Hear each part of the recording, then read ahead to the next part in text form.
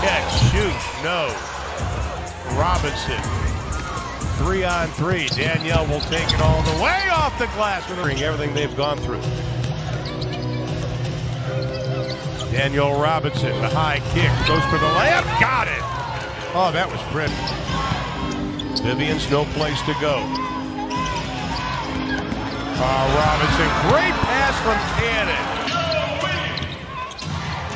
And Enrique lost the handle up ahead to Robinson for the lay-in with 66 seconds left.